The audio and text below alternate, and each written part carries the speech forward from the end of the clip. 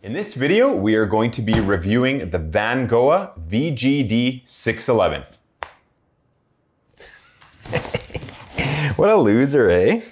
Okay.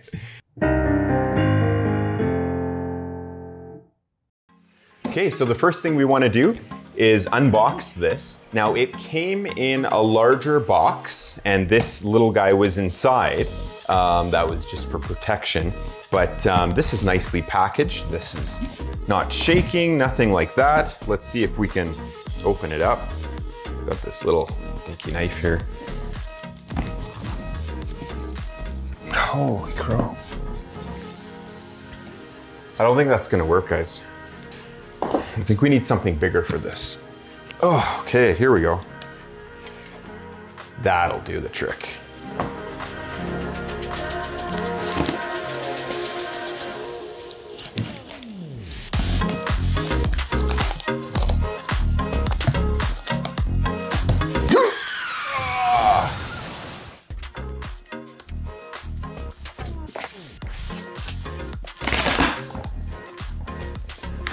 So as soon as we open it up, we see we have tons of packaging here.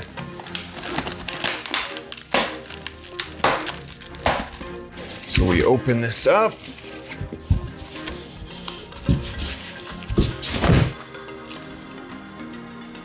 Okay, and we pull this keyboard out. Get the side protection covers off. Look at this. This is a nice little package here. This is quite light. So this is actually 7.8 pounds or 3.5 kilograms. Very, very light. Nice for traveling. Still feels sturdy though. So let's open it up and see what's inside.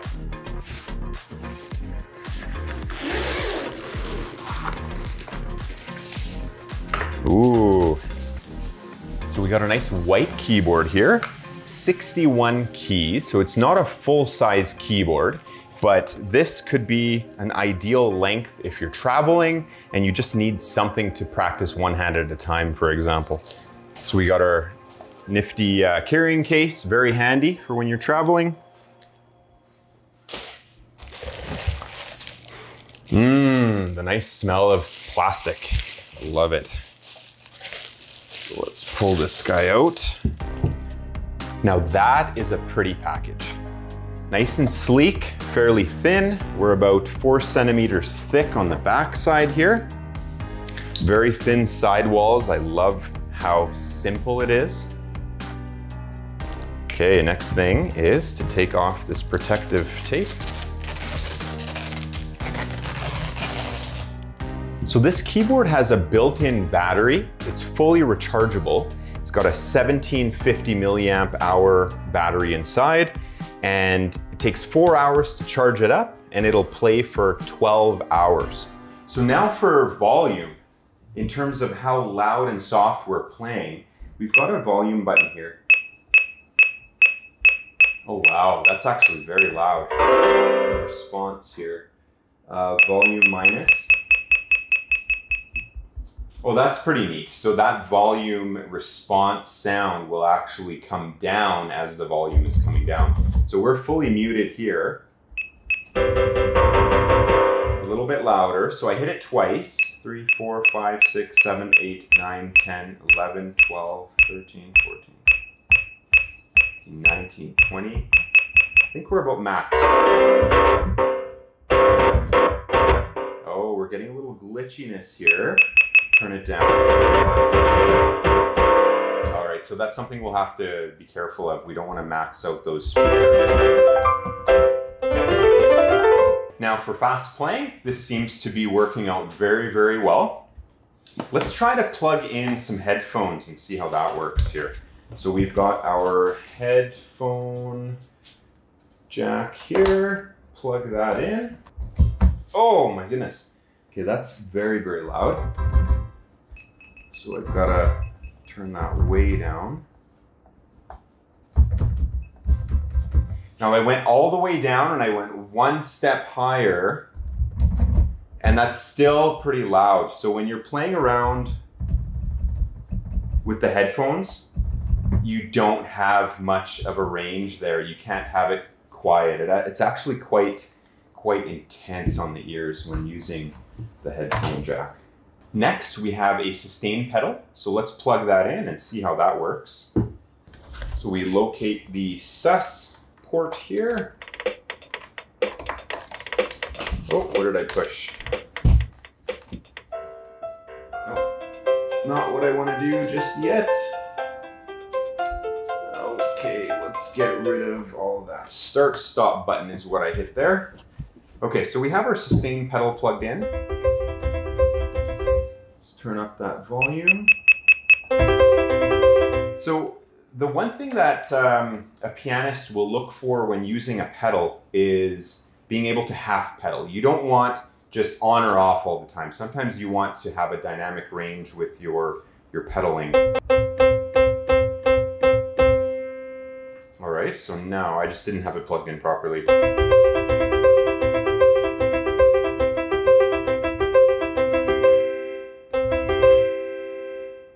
So you can actually have a little bit of control with the pedaling, which is nice.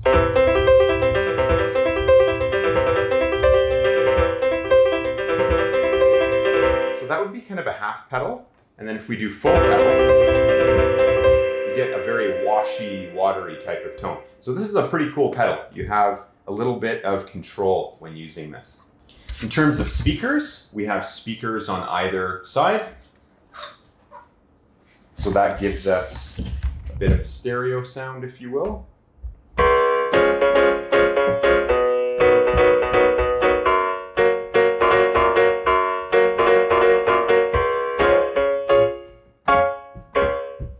The keys have a nice texture to them. So the black keys have this kind of a bumpy feel, whereas the white keys are glossy and a little bit slippery. I do like some of the higher end digital keyboards, they use this kind of ivorite feel, just to replicate what ivory would actually feel like. And you get a little bit more grit, more texture on the keys. Whereas these ones are just your standard slippery keys. However, they feel quite nice. Okay, let's check out some of the features of this keyboard. So we're going to go through some of these buttons here. So the first one is the chord button. What we want to do, according to the manual here, is when playing rhythm, so there is a rhythm button.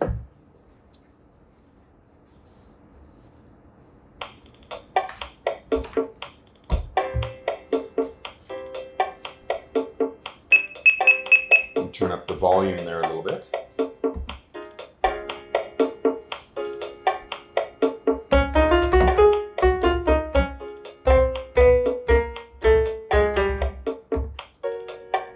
All right, so what I did is approximately middle C here, I went down to F sharp below middle C. From F sharp down is where you end up having a repeated chord playing for you. So if you just want to focus on playing a melody, then you simply play that one key.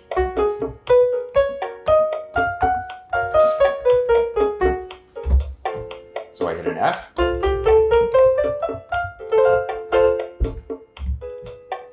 So that's a pretty nice feature. If you just want to focus on playing melodies and little exercises,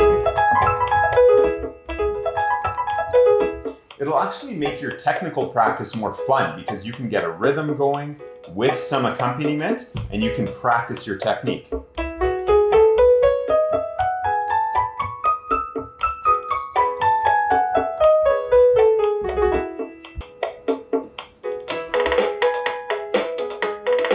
you can change the different rhythms that you have here. I'll hit a C.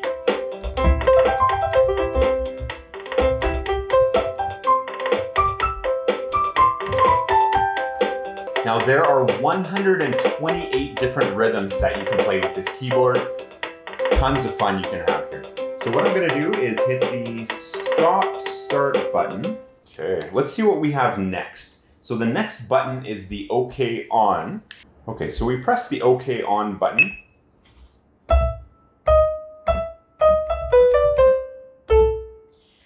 So right now we're in the first demo song. We're playing For Elise. Now the cool thing is here, you can play one single key on this piano and you're going to play the entire melody. So if you just want to work on your rhythm, for example, 2, 3, 2, 3, 2, 3, 2, 3, 2, 3, and you can work on your rhythm that way. So that's a really cool teaching tool. Now you do need to know the melody. All right, so if you're learning how to sight read music and one of these demo songs happens to be in there, then you can actually practice learning the rhythm of that melody without actually having to play all of the keys. So there are 15 different demo songs that you can do this with. So you can learn those 15, practice your rhythm, and just play one key to master that. Instead of, I mean, a lot of teachers will have their students clap through the rhythm so that they know exactly what it sounds like, but this is actually a little bit more fun. The next button on this keyboard is the metronome button. So what I found with the metronome is when you press that metronome button over and over, you can actually get different beats. 1, 2, 3, 4. 1, 2, 3, 4, 5, 6. 1, 2, 3, 4, 5, 6. We have 2 beats again. 1, 2, 1, 2. 1, 2, 3, 1, 2, 3. So we have the different types of rhythms, which is great. It goes up to 6. That's really all you need. When you have compound time of 9 or 12, you can mess around with using the 3 beats. So the next button here is the record function. So when we press that record function, as soon as we start playing,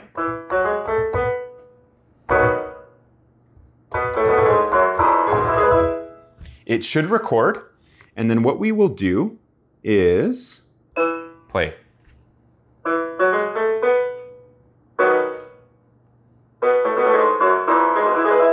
All right, you can hear my messy playing there. Perfect.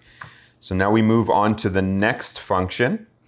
Now to have 700 songs that you can record on here is unbelievable. That's quite a bit. I don't think anybody can keep track. But if you are a young person and you just want to doodle and record your little concoctions, some of your cool pieces that you've made up, then this is a great keyboard for that. So the next function we're going to play with is the drum kit. There is a drum kit button here.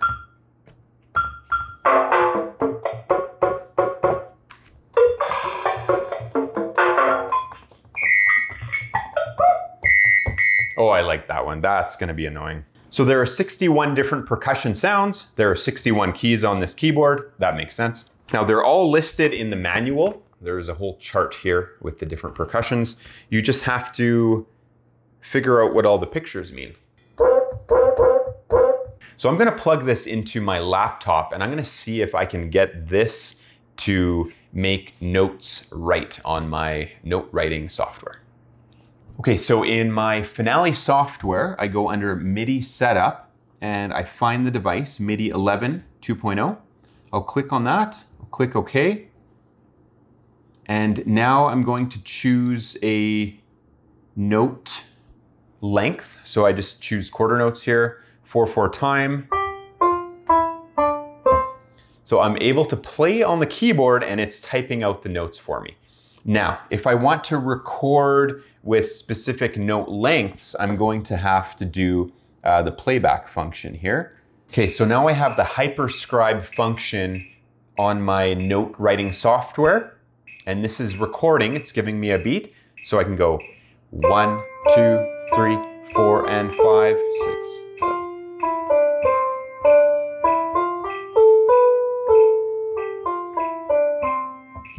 So you can see that it's fairly accurate. There are a few little glitches. You'll have to go in there and fix that. But for the most part,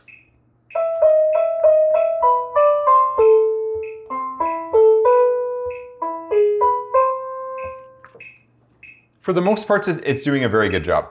And obviously the key is not correct. You'll have to adjust all of that before you're going to play, and the tempo. But having music writing software like this that has this hyperscribe function is pretty cool. Now I have a program on the computer called Synthesia, and this is where you have those falling bars while you're playing the keys, or reverse, when you're playing the keys, the bars will go up.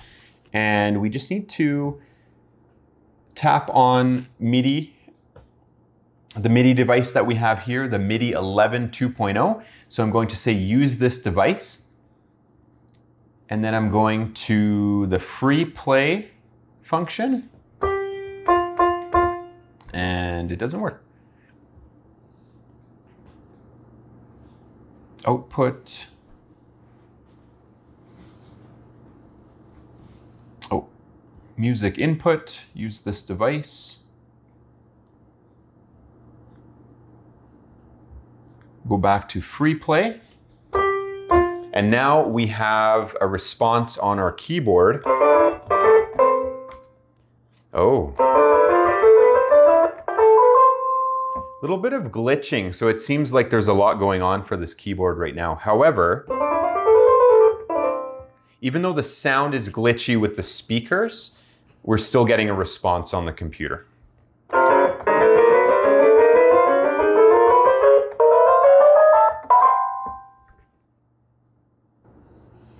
Now, if we want to play an actual song on here, one of the last tutorials I did is The Kid Is Hot Tonight.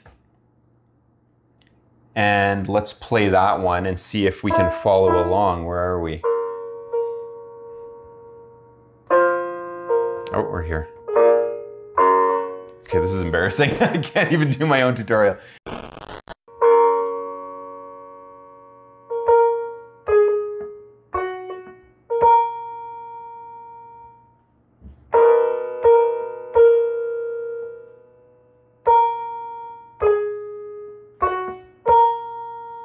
So I'll tell you something, as a classically trained musician, to be following these bars is actually, it feels a little inefficient. Having the notes, since I've been trained to read notes for many, many years, is way easier. So this keyboard has Bluetooth app functions. So we can actually connect this to our cell phones, iPhone, Android. We can use this while playing with GarageBand, and Perfect Piano and Piano Bar as well.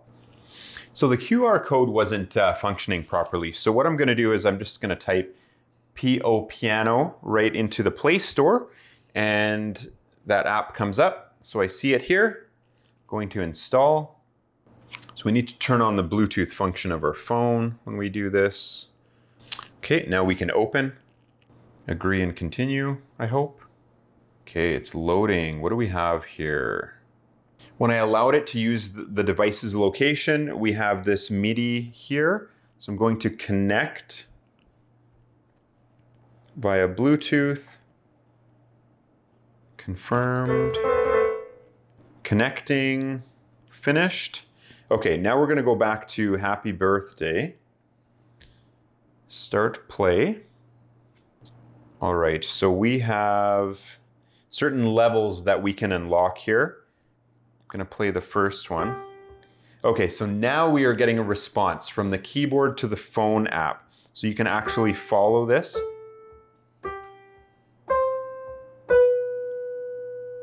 Now I just picked a random octave here. I wonder if I can change that octave and it'll still work. Okay, so it's giving me an X with a red, so I was on the wrong key in the wrong octave.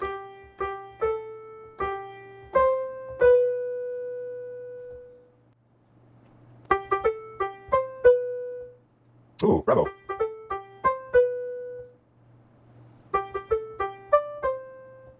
So this is a really cool feature because it's making you repeat and practice 3 times. And if you don't get it right, it doesn't move on. So we have this really cool app here that is great for learning, and you get an immediate response.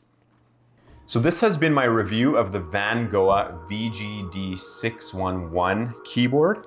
61 key keyboard. We have semi-weighted keys. They're touch sensitive, full size keys, and full depth of travel. For myself, as a classically trained pianist, I would not be satisfied with the size of this keyboard. I do like to have a full-size 88 keys because the pieces that I like to work on generally utilize the entire range. Maybe not for all pieces, but for the most part they do, and I want to have that versatility. However, for someone who is just composing, I think this is a great keyboard. If you are getting into producing electronic music and you just want to play some chords, you want to get that feedback while you're practicing before you're actually creating your tracks, and then hook this up to your actual laptop and your DAW, this would be a great keyboard to be using for that. My favorite thing about this keyboard is just how sleek it is. It is such a nice package. Very solid, actually. There's no rattling. We don't get that clicking sound that we were getting with some of the other keyboards that we have reviewed. Very solid package, very nice and sleek. I like the fact that all the buttons are in a really small, confined area here. It doesn't produce too much visual noise for us. The second thing is I love just how solid the keys feel and the fact that they are the official size. This is what you're going to get when you buy a full acoustic piano. You're going to get this size of key, and you're going to get that depth of play. So those are great. I do love those. The downsides, the speakers are pretty mediocre, but for all of these fairly inexpensive keyboards that we have reviewed, the sound is less than ideal. However, you can connect this to your computer and then run that through to better speakers. You could most likely run this through your DAW and then some sort of VST to produce whatever types of high quality sounds you want. So if you are a little bit more tech savvy and you like to play with music software, then this keyboard should be more than ideal. And if you have your studio set up, you want to minimize your footprint on your desk, I think a 61 key keyboard is more than fine. For an absolute beginner, I definitely give this a thumbs up. This is a great keyboard for learning. The price point is right on the money, and the fact that it has built-in batteries is great, because let's say you're just learning how to play the piano and you're going on a vacation for a week, you still want to practice, this would be great to be taking on the road. You get a handy carrying case here with it, so you can just throw that in, nice and easy. Close it up, zip it up. You have a pocket here for all of your cables, your pedal, and off you go. So overall, this is a really cool beginner keyboard. Definitely nice solid package. And for those advanced musicians who are producing, definitely recommend this. I will provide my affiliate link below where you can purchase your own keyboard like this and support me in producing these cool reviews. Please make sure you're following me on Instagram, that's Piano Hooks Official, and also subscribe to my YouTube channel, Piano Hooks. Leave a comment below. What do you think of this keyboard? Is this something that you would purchase for yourself? When we hit 300 likes, I am going to do a draw for this keyboard and ship it off to you. So please make sure you are following me on Instagram, you're subscribed, and let me know that you want this keyboard. And let me know your favorite features of this as well. And let me know what keyboard you want me to review next.